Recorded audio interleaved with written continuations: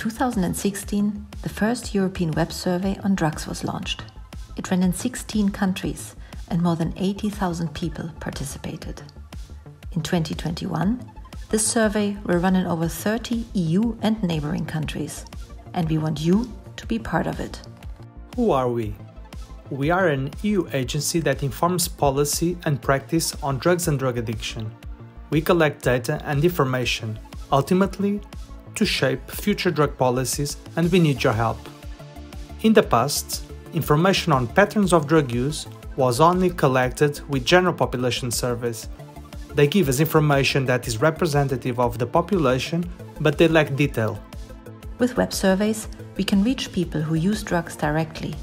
These surveys are quick to set up, they get us new data fast, and we can spot drug trends more rapidly.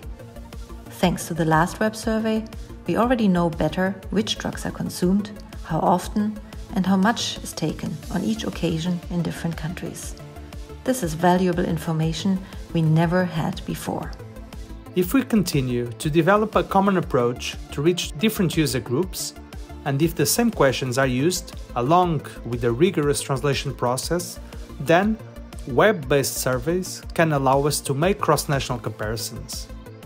So, will you help us shape future drug policies and better interventions for those who use drugs?